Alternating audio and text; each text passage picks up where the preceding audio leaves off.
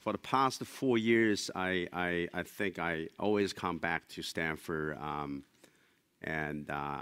Jack McDonough, one of my professors back at GSB, asked me come back and talk about internet and the startups, and sometimes about investment for the past 4 years. And this year is the first year I haven't made it to his class, so I decided to come back here to do the same thing. When I was preparing for this keynote, I realized that roughly about 11 years ago, I was back at GSB on the same podium with Jack Ma. So I was thinking, I was in the bubble days of the dot-com days, and I was thinking, hopefully this time we're not at peak of another internet bubble. But today I want to talk about the RenRen story and talk about how we innovate at what we call the bleeding edge of Solomo. And Solomo is coined by John Doerr and his partner Mary Meeker when she was still working at Morgan Stanley. I think she came out with an internet report every year, which a lot of people read. And ever since that, they invented this word it's been widely used by the startup guys in the industry. I mean social, local, and mobile. I want to talk about social first. So what is social? A lot of people here use Facebook, Twitter, and a lot of you probably use RenRen as well if you're back in China. And the social has really been around for a long time. I remember back in '99 when I started my first startup, RenRen. It was actually a first-generation social network with real names. Except back in those days, there were no photographs. And it's very difficult to take digital photos and upload. So we really call it nowadays, at that time, was the Facebook without face.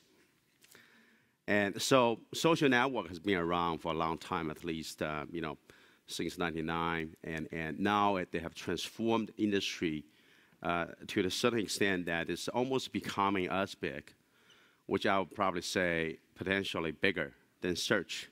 It's really one-dimensional ways of organizing the entire internet and the user behavior on the internet based on personal relationships and a person as the organizing center, versus search is trying to organize the entire internet based on keywords. So these are the two very important transportation infrastructure for the entire internet, and everybody else simply ride on top of it.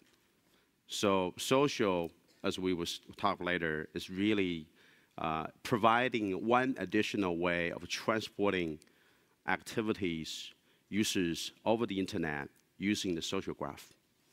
And that's a fundamental innovation. We believe that social probably is one of the most important product DNAs ever invented on the internet.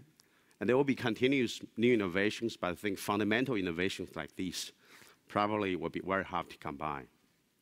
And I'll talk about social, the implication of that. But before I want to talk a little bit about RenRen. And ever since 1999, the social has swept China and spawned a lot of little companies and services in a lot of different vertical sectors. You will see that RenRen showed up on quite a few places here because we are in different segments of social. And to give you a few stats for some of you who are interested in China internet, is the user base now is close to 500 million users. And of those 500 million users, there are about 300 million users who have used a blog. And that's very large compared with US. And roughly about 200 million people have used a Twitter-like service called Weibo in Chinese. And there's about 220 million users who have used social network. And RenRen has about 130 million activated user base in China out of that 220.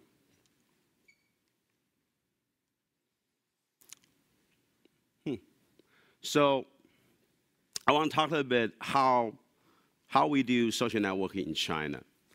And as some of you might know, that the China internet environment is very different from here in the US, in the sense that the user segments are mostly young, and a lot of them living in second-tier and third-tier cities. And they demand a lot of individual attention to personalization to the internet services they have. So this is the first thing we did. We allow users on a paying basis to customize their pages. We also give them different means to, to beautify the page, such as personalizing the pointer, the cursor, as well as picking different skins. And we even have a partnership with Disney to sell value-added service based on Disney characters. And another example is the RenRen desktop. Desktop is something you know that desktop applications in China is extremely important. The most valuable, in terms of market cap, internet company in China is called Tencent QQ. It's essentially a desktop software company with a QQ Instant Messenger as the flagship for the entire suites of internet services. And also, one of the largest revenue categories is internet games. Also is based on desktops, PCs. So we have developed RenRen Desktop, which is really a desktop software that's internet connected. That does two things. One is that it allows users to view their news feed in real time and allow them to reply to it in real time, also allowing them to chat. This product is widely used by our active users, particularly those users on college campus. And this is some of the user session. And many of you know that China has traditionally been an agriculture-based country for the past few thousand years. And so it's probably not surprising that the first farming game was launched on RenRen in China, even before Farmville was launched here. This game is called Happy Farming. It was so successful in 2008 and 2009 that it created a sensation in China. For some reason, they invented a game mechanic that's very, very unique. It's called stealing vegetables. That became very popular. I mean, in US, on Facebook, there's a poke, right? But in China, people are not used to poking each other. But they like stealing vegetables. So in 2009, this game was so hot that you have fairy tales of grandma getting up in the morning, 3 o'clock, harvesting their vegetables, and then stealing their neighbor's vegetables online. And so that's another Chinese characteristic of the internet, how it develops. And showing you another example in the field of social content. This is a vertical social Q&A that we launched not long ago. It's the world's first automobile social Q&A. It allows users to ask any questions related to the car, and we promise them to answer the question within 24 hours by a real expert that's verified. So this is our answer to social content. We think that because before social networking came to age, most of the web services, websites that's content-based, optimize themselves for search engine. But nowadays, increasingly, social networks drive increasing amount of traffic to these sites. So we're seeing that these web services need to fundamentally change the product DNA, so they both work with search engine as well as working with social networks. So this is one example of very well built product that cater to how social networks would like the content side to work. And a lot of people debated about open versus closed, integrated approach versus distributed approach. For example, back in the PC era, Microsoft succeeded by dominating the software layer and opening up the hardware layer to everybody else to participate. And they took the market away from the integrated approach of Apple. But in the post-PC era, the same approach of integrated services pioneered by Apple went over Microsoft. So we are experimenting different approaches of open and integrated, to serve the consumers the best. For example, in the areas of social gaming, we're totally open. But this is one example that we offer a highly integrated, closed music service for the one simple reason. We want to work with third parties to provide music services to our users. But nobody could afford copyrighted content. Nobody could afford that. Because if you cannot guarantee a minimum amount of distribution, you're not going to spend a lot of money buying the copyrights. So we went ahead, we bought the entire available copyrights, and we start offer integrated social music to our user base. And I believe this is most likely what Facebook will end up doing. But we're doing that first. And this is one example of RenRen Radio, where you can listen to radio with your friends and sharing your music taste.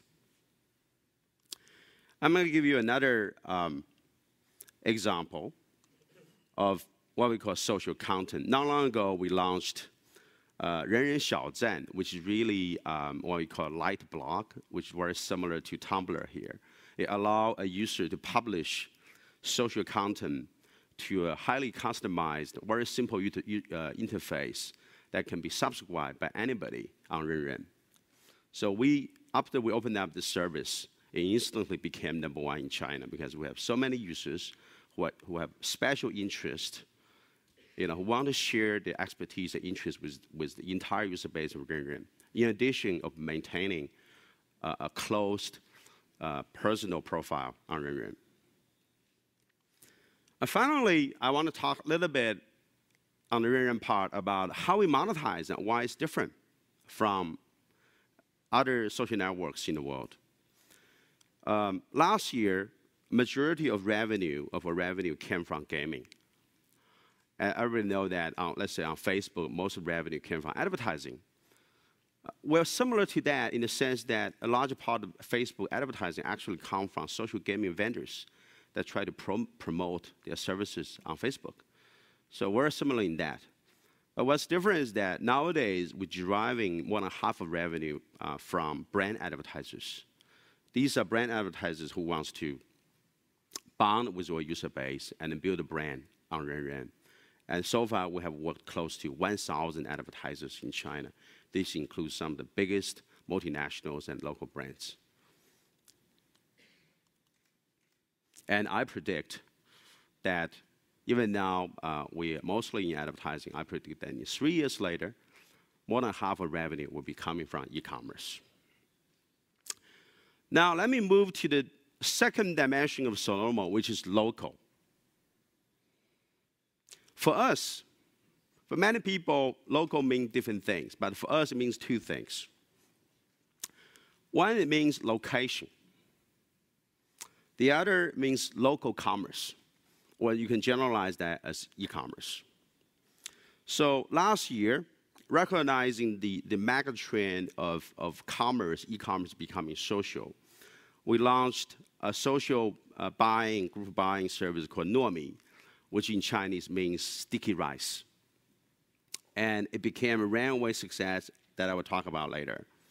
And in addition to offering group buying, we also offer local coupons. Imagine using a RenRen phone product, and you'll be browsing these coupons and group deals based on a map. And you can take instant actions based on how close you are and how hungry you are. For example, at 12 o'clock, we're primarily showing ramen shops within 5-minute walking distance from where you are, as long as you are moving. And how we integrate the commerce with social network, of course, is by newsfeed. When a user buys a group buy purchase or clicked on a coupon and liked it, it will automatically send the newsfeed out. And when the friends see it, they will click on it and take action on it, and it become viral. And let me show you how this viral effect can create commercial miracles. This is the first deal ever on Nuomi when we launched it in June last year. It's a movie theater in suburban Beijing with multiple screens and built by the famed movie star Jackie Chen. It's called Jackie Chan Theater at Wukesong, Beijing. And because those theaters are so far away that even the owner tries to lure the users, the consumers, by promising a free Mercedes ride, they still couldn't fill the screens, the theaters, for like years. And then on that day, they decided to give a try with us, even though we're brand new. We had no brand. But we only had one thing. We had newsfeed integration with RenRen. So within the first 12 hours launching the deal, starting from the midnight, by noon, we have sold 70,000 tickets on RenRen alone. So we're basically selling only to our user base in Beijing, because remember, that's only for one movie theater. And these white-collar workers were so happy with that deal, because that deal came very deep discount. Typically sold for $20 plus for 2 tickets, but we were selling that at $6, $7 for 2 person, plus the ice cream and popcorn too. So these consumers are so happy, they go out to lunch and talk about it. And talking about the second propagation of viral, right? So their colleagues, once hearing upon that, decided to also participate. So after lunch, we sold another 230,000 for a total of 300,000 tickets for one movie theater in one day with no advertising. That's the power of commerce coupled with social network. And lastly, I want to talk about the mobile aspect of Solomo.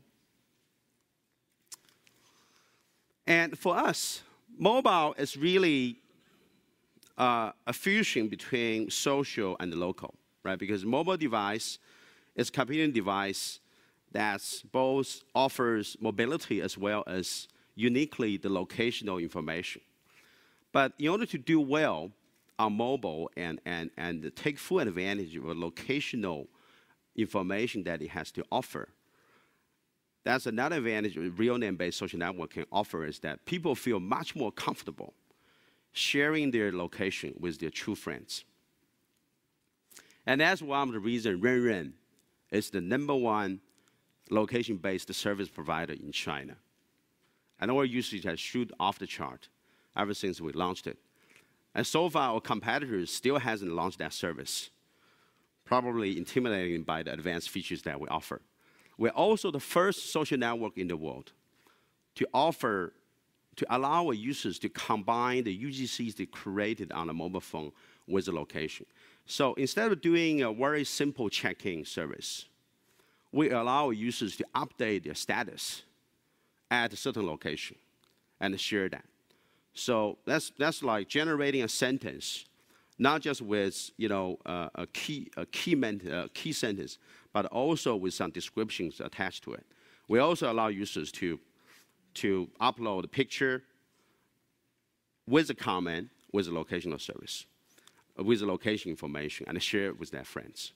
And that's the power of real name-based social network, and also the power of the integrated nature of our services. If this location-based service is provided by a third party, then it's very difficult to integrate that kind of service. For instance, if you click and use our mobile service, and you click the the location-based buttons, and you get all the nearby deals going on, and where your friends are nearby, so on and so forth. So I want to show how powerful it can be with combining social, local, and mobile. This is a real case. We offered a location-based service integrated campaign for Mastercard, which is a leading instant noodle and drink brand in China. In one of the city, second-tier city called Hefei. It's a college town. And when users log in onto their mobile phone in that city, or even entire China, they will be able to participate in these events. If you're outside the city, you can participate online on the PC, or if you're there, you can go to the store and check in. And this campaign brought in 6,000 new consumers into the store to try out that drinks in one city. And that's probably the first time in the world, experiment, at least in China, an experiment like this happens. Mobile commerce really generates brand new marketing opportunities for businesses and commerces. And this shows how viral it can be. And finally, some concluding remark. The reason I use bleeding, I want to use cutting edge, right? But some of you might know the internet industry is so competitive in China. I decided to use bleeding. So what is it about? About Solomo. First of all, we think that mobile will change everything. It's a new computing platform with importance that's even probably higher importance than the invention of PC. Remember, every time when there's a computing platform shift, fortunes change hands. Fortunes were destroyed and created. Old company, big company got destroyed, and new company erupted. We think there's going to be huge creation and destruction of wealth in the TMT sector in the next 5 years. And we're probably already seeing some of those, right? We have heard the news of many companies decide to sell themselves or spin off their PC divisions or selling themselves entirely to Google. Remember, these are companies just 5 years ago was almost looking invincible. So we think that the entire TMT space will be transformed because the newer generation of leaders such as Apple, Google, Facebook, they're so innovative and they're taking such a dramatic business approach that I think that the new round of battle will be very, very fierce. But for consumers, it's a great show because we benefit. We all benefit from the intense competition of these highly innovative, very humongous companies. And all major internet services will be transformed. I have shown some of the services, for such example, Chen.com, AskCars.com, right, which is entirely social, right? It's not very search engine friendly. It doesn't allow search engine to search. We decide to just let it fully integrate with RenRen and only take advantage of social network. Of the 4 categories of services online, commerce, entertainment, that means gaming and video, content, and communication.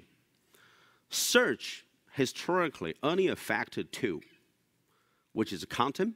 Search fundamentally transformed the content business and became a kingpin in content. It also helped facilitate the rise of e-commerce because search helped e-commerce to derive demands and generate leads. But if you look at social, social is one category, is such a fundamental infrastructure that it transforms almost all the categories of the 4, right? You look at social by itself is communication. It transformed communication. It displaced email. It's displacing email, instant messenger, and these first-generation communication services and becoming bigger. And it's transforming the content distribution. Because I use RenRen almost every day, I found myself no longer using news portals. Because I got a lot of news on RenRen already. My friends share those news. If it matters to them, it matters to me. And I found myself using less of search as well, particularly on mobile phone. I seldom search on mobile. I don't feel the need. Because just by accessing RenRen, I get most of the content I feel like I need it. And gaming is another area that's transformed, right? We saw the rise of Zynga and Playfish and these companies. They started from zero to multi-billion-dollar value in a matter of 1 or 2 years. The same amount of, it's the same amount of value that took EA and Vivendi decades of time to build. So with the rise of social and the cutting edge competition of these highly innovative companies, we think that our life will be fundamentally changed. The whole world will be closer, connected. The commerce, entertainment, content, communication will be permanently shaped, transformed into better and better services that's more accessible, providing more value to consumers. And RenRen being a key player in the Solomo and the social revolution in China. We feel privileged. In the meantime, we feel we're standing at the bleeding edge because of competition and because of innovation. But we're very confident that with the continuous innovation and the tireless effort, one day we're going to build a services that will serve every Chinese in any way they can imagine. And thank you. You can find me on RenRen by searching my name, Joe.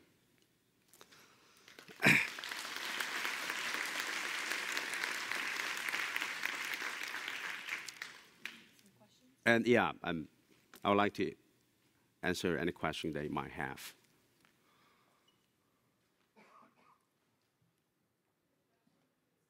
The microphones here in the aisle, please, and identify yourself. There's a microphone there.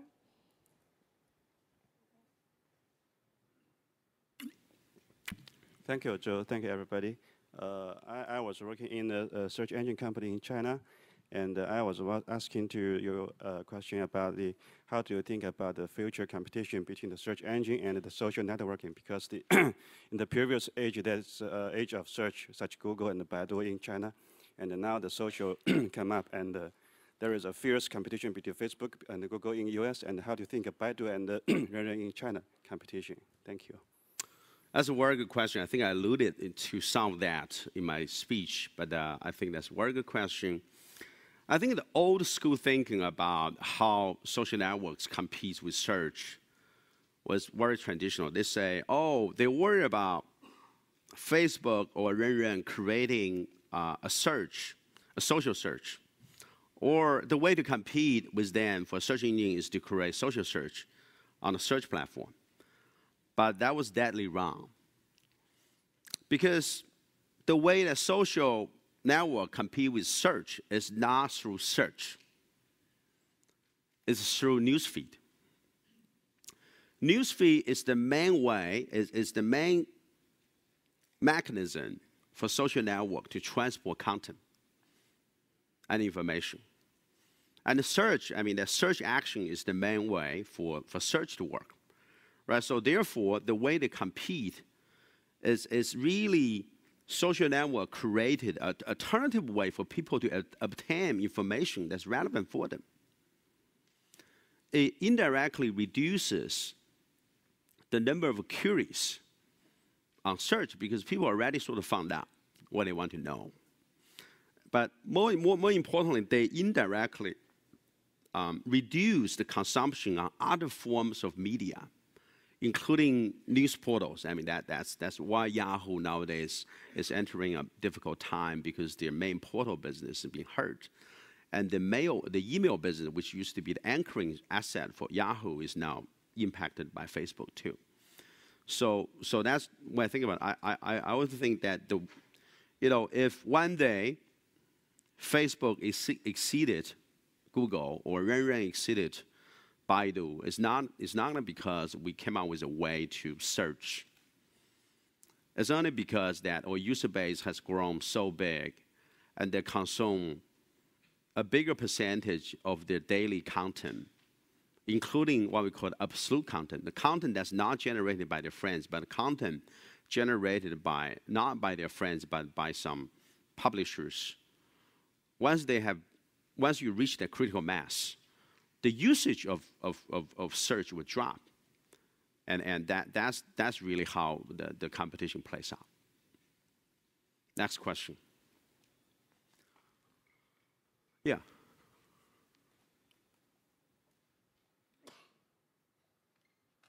Joe, just from your presentation, I saw a lot of like applications actually are owned or partially owned by RenRen.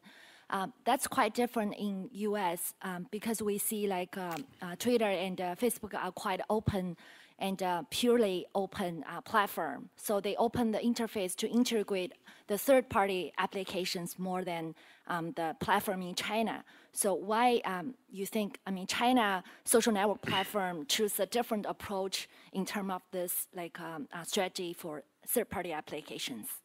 Thank you. Very good question. I think there's no right or wrong. I think the same example plays out here in the US. I use the example of Microsoft versus Apple. Apple took an integrated close approach, but managed to offer unparalleled user experience by integrating, by optimizing across different stacks, and by making the technical compromises and to deliver integrated high performance to consumers.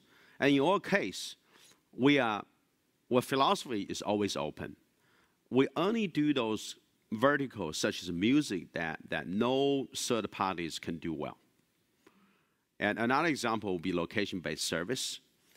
No third parties can do really well unless you're putting a lot of money. And of course, most of the third-party companies doesn't have a lot of financial resources. So unless they see something, they can guarantee the success.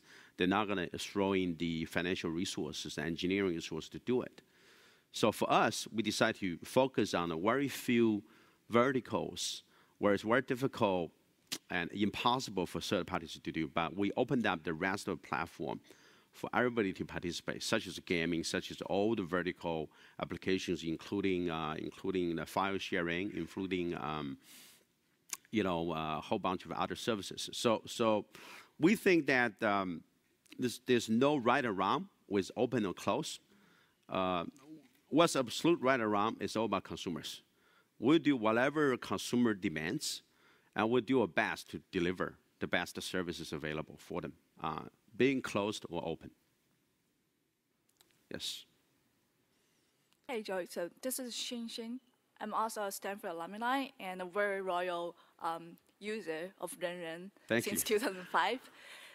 So I want to ask more about the user expanding strategy outside of the college student. Because from my own experience, like both on RenRen and Facebook, I just noticed these days, when I log in RenRen, I'm still talking to my college alumni, and it's really just about photo sharings, daily news, and even games sometimes. And Facebook is just expanding far more beyond that. And I was very successful in terms of persuading my boss, also lots of senior people to join Facebook. But it's very hard to persuade even like my mom to use RenRen, because she was like, you can just send me photos through QQ. So I know we have just changed the name from Xiaonei to RenRen, and just want to learn more about the strategy around that. Thank you. Yeah, so I think in China, right, in your particular case, I guess that's probably because you have moved to States and you developed most of your white-collar relationship here in States, where you kept your college buddies in China. So that's, your case is probably a little bit unique. But in China, or about half of user base is still college kids. And then maybe 10% high school, and the rest of them are white-collar. We are very, our penetration rate in white-collar market is still very small. So that's where we see most of our growth going to come from.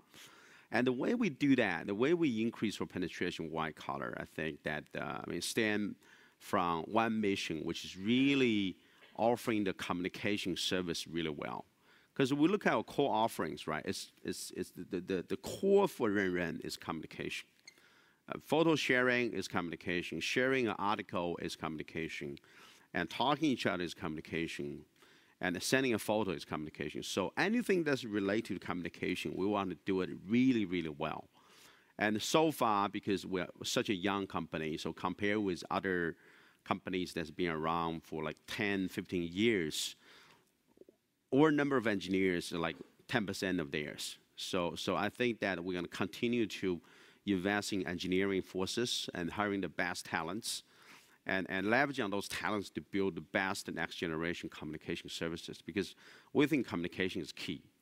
We think that for white collar in China, that it's a little bit different from here in the US, where typically a white collar worker, the young graduate, they go to a big city, the salary is not that high, and their status, their sense of insecurity is much bigger than typical their counterparts in the US. So we need to help them do that too, which means help them to deal with job changes and as well as helping them finding the best deal to get the biggest bang for the buck, because their salary cannot cope with the inflation in big cities.